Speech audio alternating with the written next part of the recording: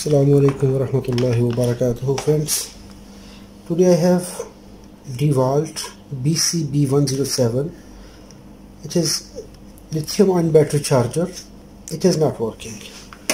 It is 115 volt operated, so I connected it. So there is no indication. The battery tested another charger. That charger is working now. I removed power.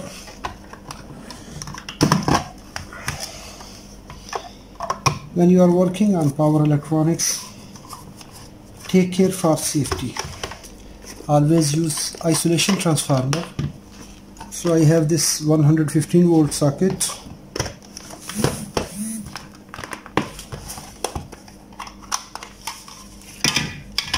First I am going to open it, and then I will show you. I connected it.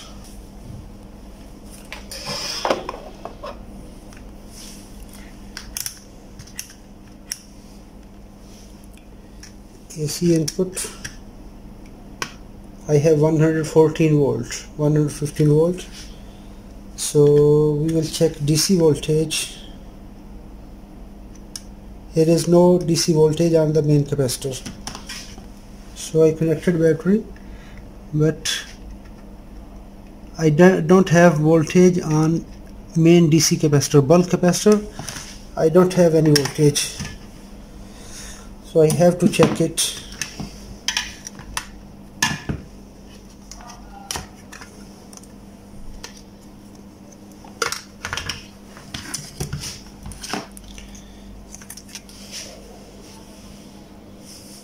Let's see the circuit. This is our input line. This line, input line, and input line, exact after the input line there is a fuse.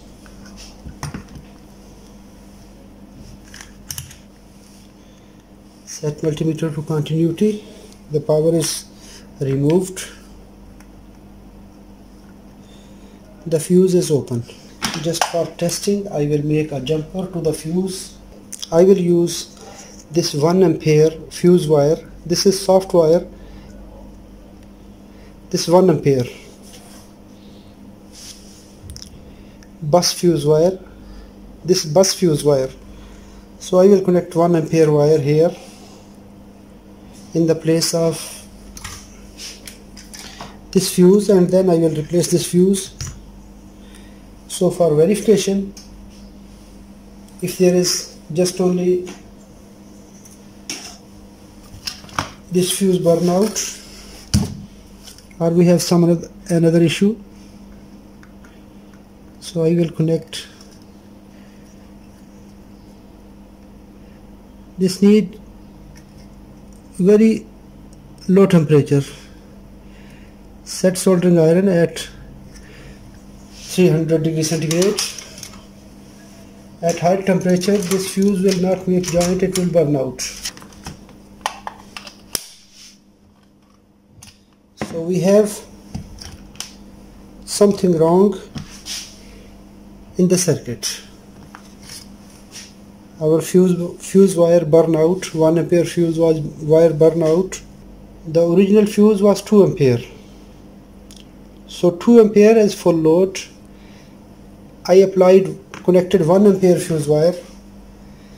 So that means we have something wrong.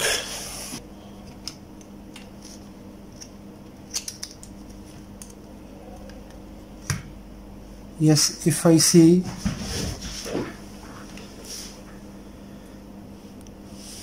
the main DC capacitor is also swollen.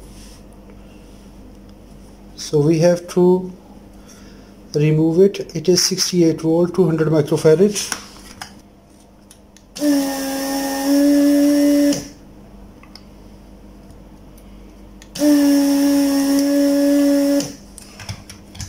Always take care for polarity.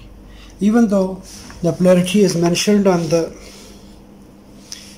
board as well, negative and positive, and here you have to take care for the polarity as well. Before testing, short the both leads to capacitor. It is open. It's open. Check the bridge. How we will check the bridge? Set multimeter to diode.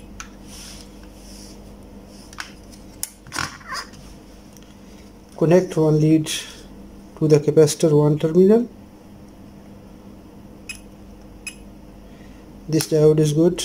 Connect to other terminal. This diode is good. Reverse the leads. Connect at one terminal. This diode is short. So two diodes are good in the bridge rectifier.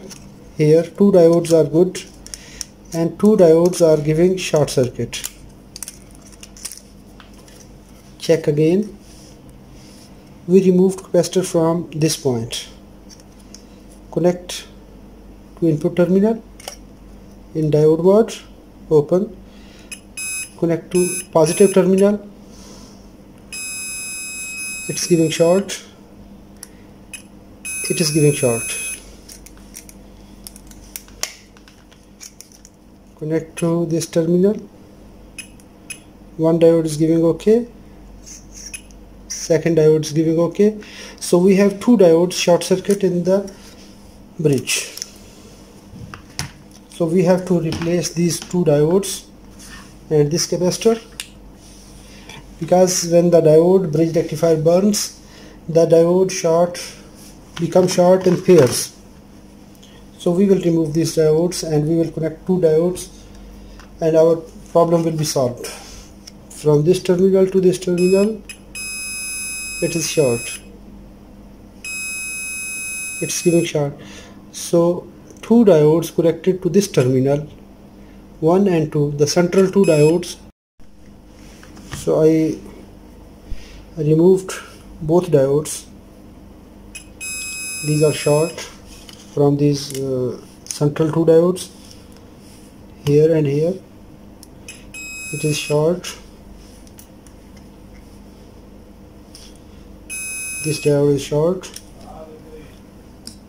So I removed two diodes from this power supply.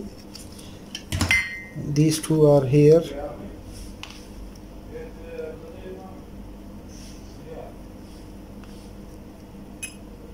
It's okay. It's okay. Friends, I replaced these two short diodes. These two diodes were short circuit. So I removed these two diodes here, and this capacitor, it was 68 microfarad, 200 volt. So I replaced it with 68 200. I replaced it 68 400. Capacitance value must be same. And now I connected a fuse bus 1 ampere bus wire, fuse wire, 1 ampere fuse wire, 1 ampere. So I connected here to test it, because the original fuse is 2 ampere. So I connected this one. Now I will connect power now. DC, it's 160 volt. That's nice. It means our battery pack will be charged. Now I am connecting power pack, battery pack. I connected it here. Oh, that's nice.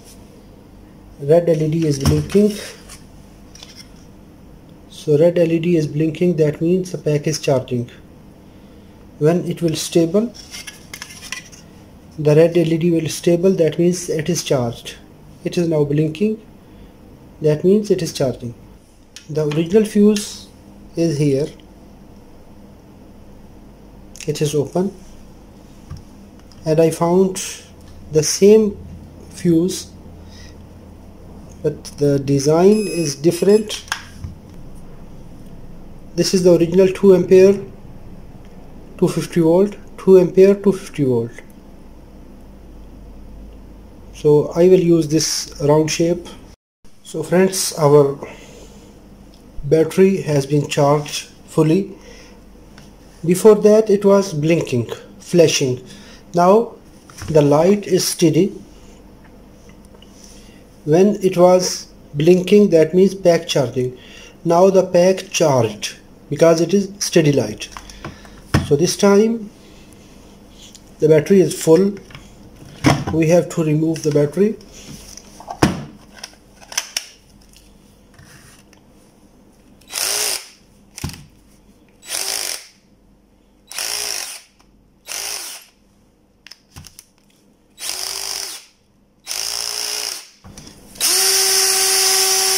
I will discharge the battery.